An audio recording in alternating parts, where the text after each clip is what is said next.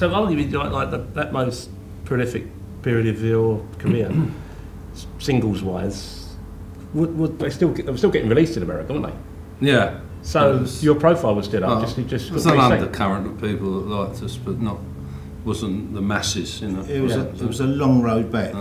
Really? It was hard work. Yeah, we was doing like a Whiskey a Go-Go.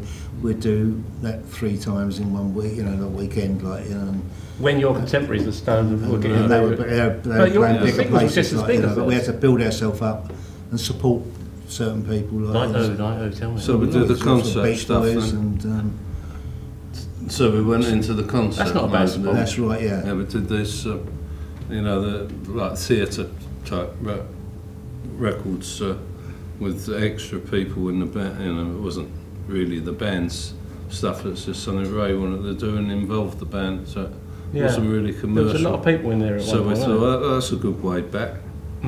So we went further down, and until we signed with Arista Records in '78, and he said you should be playing the big places, and that's when we started doing the big birthday cakes.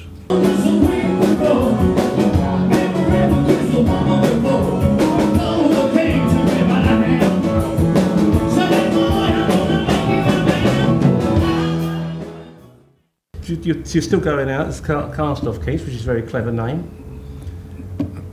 So, I mean, how's that going down with the other two? Is that like a cup of cold sick?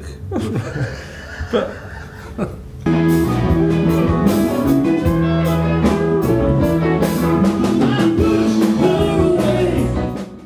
usually get a good attendance and a good reception, but whether even if it's a small attendance, it's still a good reception.